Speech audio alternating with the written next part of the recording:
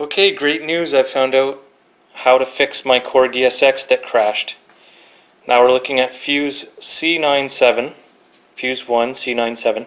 It's kind of hard to see because I put tape on here to do the fix that I found on ifixit, and I was able to find that somebody had been able to fix this issue.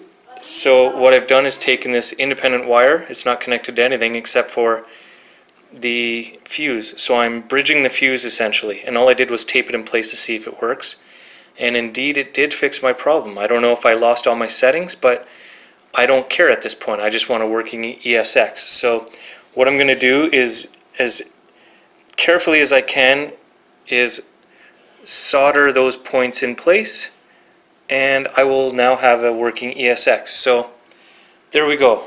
I didn't have to remove any boards, any ribbons, anything like that. Just open it up, find that chip, and bam, there we go. So this is excellent news.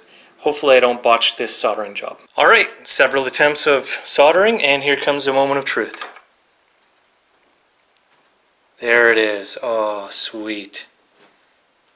We're back in business. Now I think it's going to reinitialize since it has been disconnected.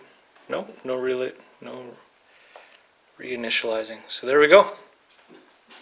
Now I'll go test it for sound, but I think we're good to go here. I'm very, very happy about this. Okay, let's do the sound test now, just to be sure. Oh, that is so nice to see now that I've experienced what a blank screen is like. Let's see it all light up when the time is right. Ah, lovely. So I'm going to pick a pattern here, something random, and just see if it's coming out, and if it's coming out in stereo. Not coming out at all until I turn it up on the mixer. Okay, here we go. Alright. Works perfectly. I don't have anything on those. Works perfectly and in stereo. So there we go. I'm going to put the ifixit link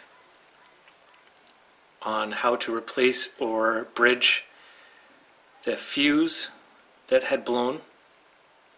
Allegedly or apparently they were originally 1.25 amp and they should have been 1.5 amp. So this is actually a pretty common issue.